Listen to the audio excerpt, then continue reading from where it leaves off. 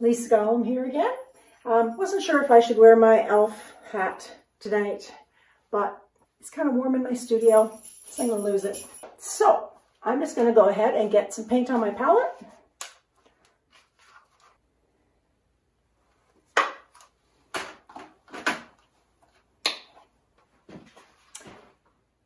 So here's my palette. I got white, magenta. This is ultramarine blue, but whatever blue you've got will work for you. That's Payne's gray and that's black. Dip your brush in water, drag it in the sides of your cup or whatever you've got your water in. So I'm first going to make kind of a medium Payne's gray. So if you're using black, you would need blue and black. So I will show you. I'm going to grab a little bit of Payne's gray. Don't need very much. I'm just going to put a little bit there. Yeah, as you can see, my Payne's gray is a little bit dried up. But a little goes a long way with Payne's gray. So that's what Payne's gray looks like. Then I'm going to add some white. So as you can see, it's just a beautiful grayish blue, perfect for snow.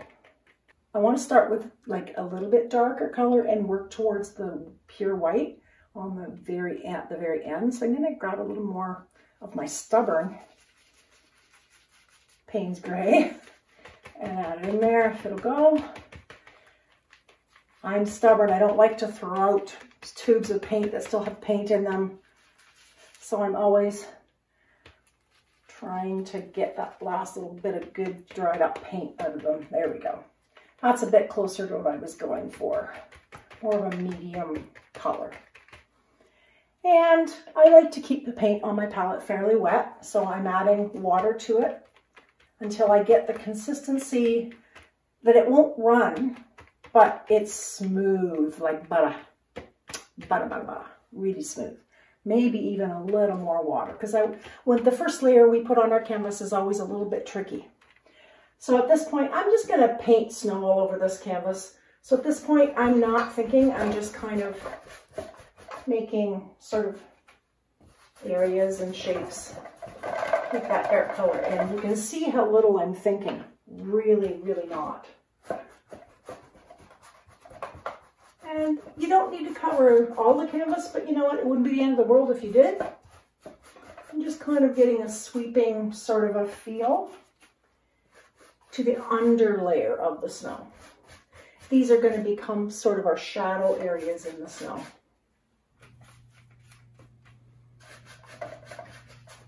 You hear something in the background? That's my husband arriving home at almost 10 o'clock at night because he works way too hard. And if he watches this, he'll like, hey, you mentioned me in your video. Yep.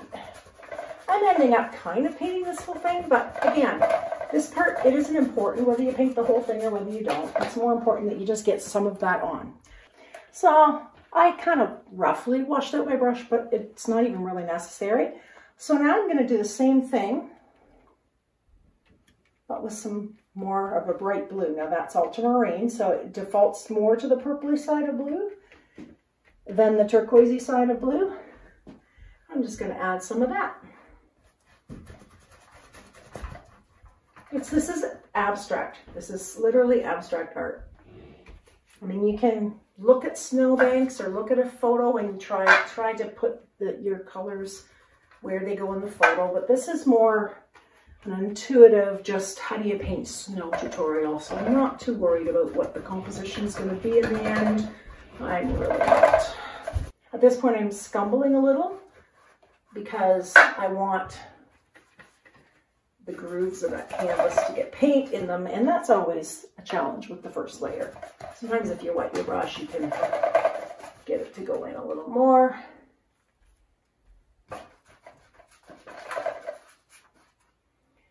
Now I'm going to just scurry some white on top of that. I just added stuck my brush in pure white just because I was noticing it was getting a little bit blendy. So basically your first layer is just getting all these different shades on top onto the canvas.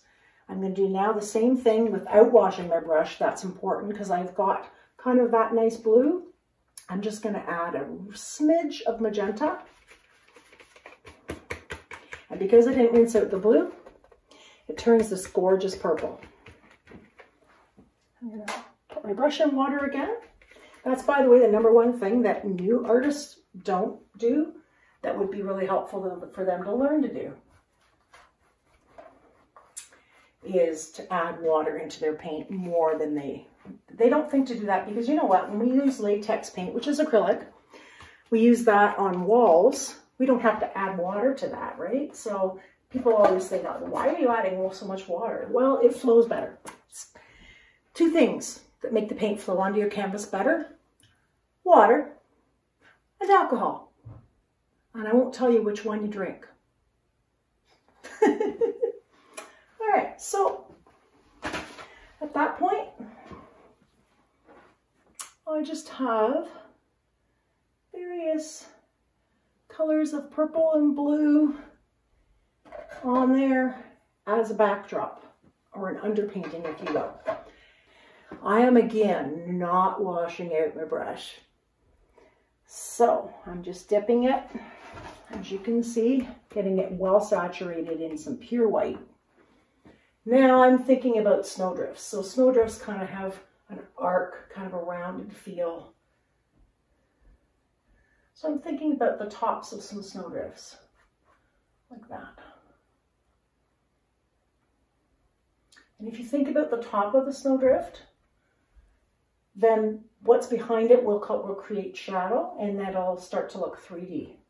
I didn't start any place in particular, but I'm just thinking of, you know, whale humps or whatever you want to think about.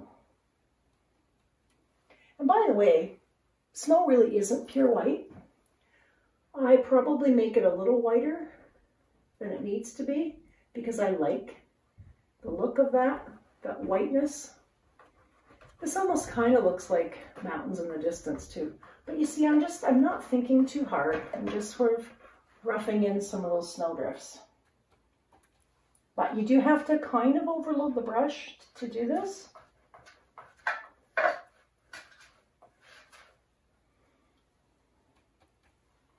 There we go, a little more white in here.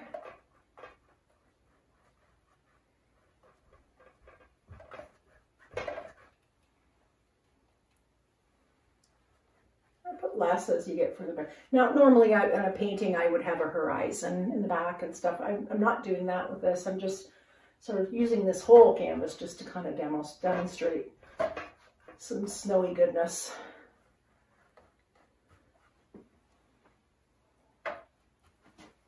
And you can stand back, because that's always a good thing to do. I want some more prominent drifts near the front, near the front, which would be the part closest to you. So I'm just gonna put some more distinctly white drifts right in the front here.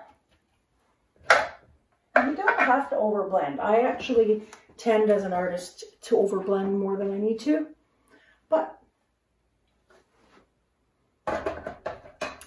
that's kind of a snowy background. Now, that can look a little boring, and I don't like to be boring, so at this point, I like to take a risk. I sort of washed out my brush a bit, but not completely. I'm going to stick this up on the lip of my easel, and I'm just going to add some drama in here. You're going to say, like, what the heck is she doing? That's okay, because white covers everything. But I didn't like, I was finding it was a little bit subtle for my taste. And I don't, you know, subtle's not really what I'm about.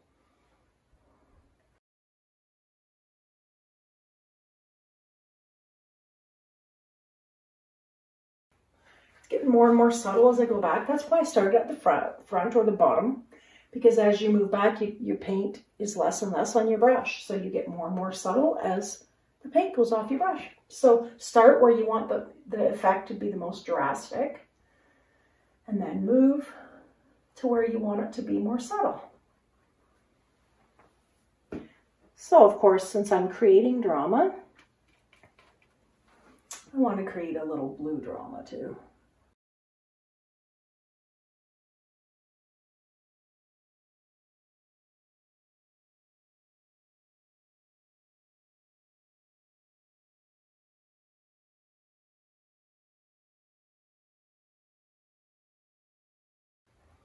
Now, if you actually look at a snowdrift with some snow, you'll see that there's lots of funky shapes, not always necessarily just these rounded shapes, but that's kind of what I like in my snow when I'm painting. I'm not a hyperrealism painter. If you're wanting hyperrealism, this isn't the place for you. If you want, I do some realistic paintings, but they're not hyperreal because I really like them to look like a painting. I don't want my work to look like a photograph. Because I always figured if you wanted a photograph, you could take one with your cell phone. These days, it's so easy to get a nice picture. Why would I go through hours and hours of painting just to get it? So that's my theory anyways.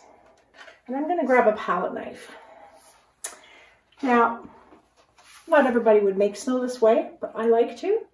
For the first, for that first little pass of some white, I'm going to take my palette knife, pull it toward me, pushing down in the white so that I get white on the back of my knife.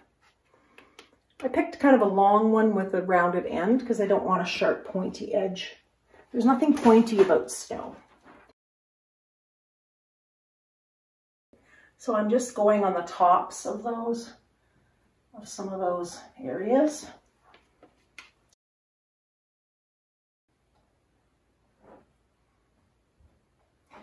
This is a very small canvas for this size, but I still like it. It's still working out okay. So this is abstracting it up a little bit.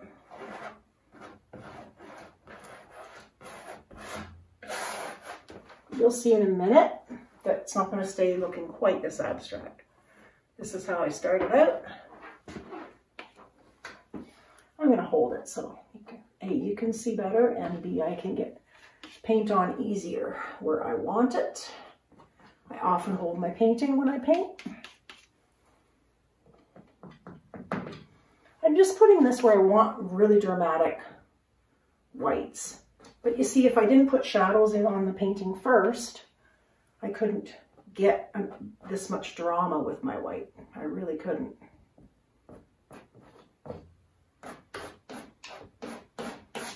A little bit of white back there, but not a lot.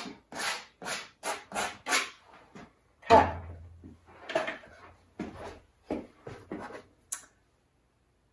So if you've never used a palette knife, it's magical, but it does take a little bit of practice to kind of know how to maneuver it and how hard to push it and what angle to hold it at. It's more complicated than it looks, but try it different ways. I can tell you that when I use a knife, you probably were seeing it this way. If I showed you this way, where are you? When I'm using a knife, my angle is not flat against the painting, but it's not this way either. When I'm putting on paint, it's I don't know, 30-degree angle, and just sort of pulling and then as I get less paint on the back of the knife, I go a little flatter. So that's just a little bit extra about the knife. Now, the fun part. So, I've never used this brush. This is a Quo brush from Shoppers Drug Mart. It's a makeup brush. It literally is, but not a cheap one, because cheap ones are disastrous, because hairs leak all over your painting. But this one is a good one, so I'm hoping it won't do that. It's very soft. And I am just going to use it to blend. I hope I didn't get paint on my face, but if I did, it wouldn't be the first time. So, wherever I like the harsh lines, I'm going to leave them, but where I want, it's still wet, I'm going to start up here because I want the most subtlety up here. And I'm just going to, this was a dry brush. I'm just going to sweep over those areas a little bit just to create some subtlety. And then down here, I'm going to do most of that in the bottom part. Same with this one. Going to pull down and make it a little more subtle in there. Now the knife helped me abstract this up a little bit, didn't it? And that was kind of intentional for me. If you don't like abstract, you probably may not like this technique, but I love it. So you can do this. You have to do this before the paint dries, obviously, but you can make it as subtle or as dramatic. You can leave the drama if you want. You can kind of go in circles.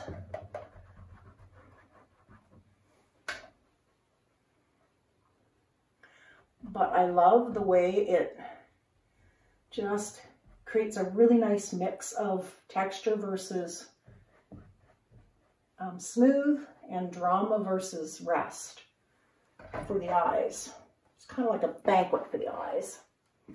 So if you want, it's getting a little dry, but not quite dry yet, sometimes what I'll do, and because of the way the painting is oriented, I don't want the drips to drip this way. So I'm going to spray it with a spray bottle, but I'm putting it sideways, even especially at that top, because I would like the back to be a bit more subtle. See how, even though that paint was so dry that it wouldn't move before, with a little spritz of a water bottle, it moves even more. So, because I want that background to settle up. You know, it's almost looking like it could be sky, which is fine. I can say that's the sky.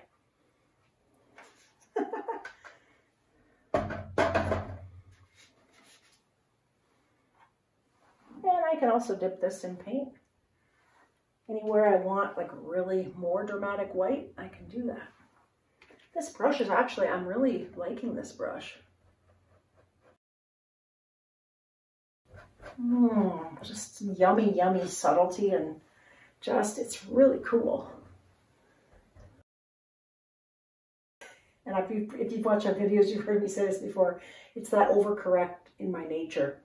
If I want more subtlety, and then all of a sudden I'm blending, I'm too subtle. So there you have it. Some fun snow, a little bit funky, a little bit colorful. Hopefully you can see it really well, being silly. So have a great day or night or whatever it is for you. Cheers and peace and love. Bye.